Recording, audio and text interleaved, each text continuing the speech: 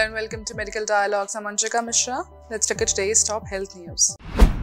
First ever guidelines to help adults quit tobacco released by WHO. The World Health Organization has released its first ever guideline to help adults quit smoking, recommending a combination of digital cessation program, behavioral support and medication. With 1 in 5 adults worldwide consuming tobacco products, the guideline aimed to address the need of the 750 million users who want to quit but have limited access to effective cessation services. The recommended treatments include counselling, habit-changing techniques, dedicated apps, nicotine replacement therapy, and medications such as varenicline, bupropion, and cytisine. WHO emphasized that the most effective approach combines behavioral support with pharmacotherapy.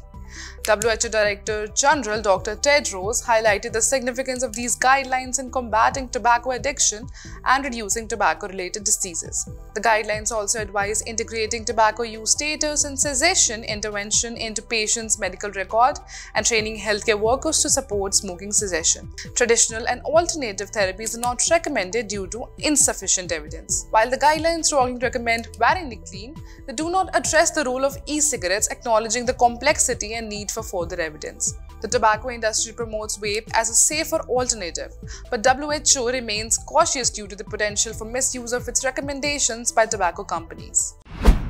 Thank you for watching. Stay tuned to Medical Dialogues for more updates. Never miss a medical update from Medical Dialogues. Like, subscribe, and press the bell icon.